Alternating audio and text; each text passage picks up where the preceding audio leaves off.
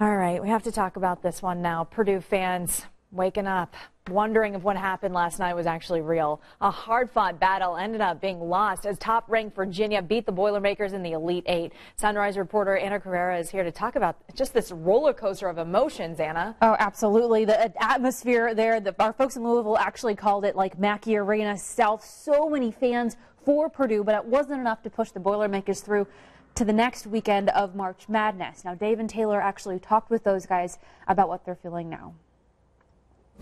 You know, I mean, it obviously stinks. Back and forth game. You know, fun game, but, you know, just didn't come out on top. You know, now it's just disappointment, of course, all around. But next year when we come back for workouts in the summer, I think everyone's going to be ready.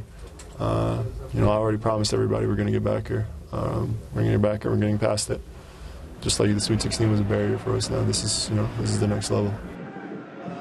That's what everyone's really hoping for right now. Now, we caught up with the game. We watched the game actually with fans in West Lafayette. They all seem to have a positive feeling about what the next season is going to hold. No, I absolutely love to watch these Boilers and love to watch them fought right to the end, and just love to watch it. Even though it's a disappointing end, it was a hell of a season.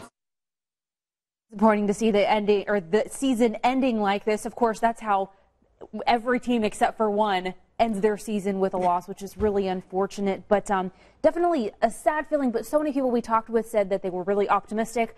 I know there were also people on the other side of that probably didn't want to talk on camera, too upset, too frustrated just about what happened, and just that heartbreak of it was so close and just slips through your fingers like that. Which is so understandable. I mean, down to the seconds, and then you have to all of a sudden process what just happened for all of us that want to hear from you, you know? Yeah, absolutely. And you can't be upset about how they played either. No. I mean, that's the most disappointing thing. They were so good. I was on fire. I mean, Carson Edwards, are you kidding me?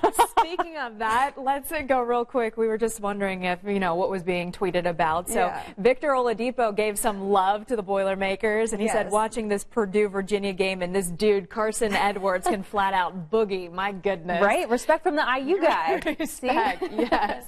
So we're all coming together for the Indiana team. But next year. Yes. That's what we're all hoping for. All hoping for. All right.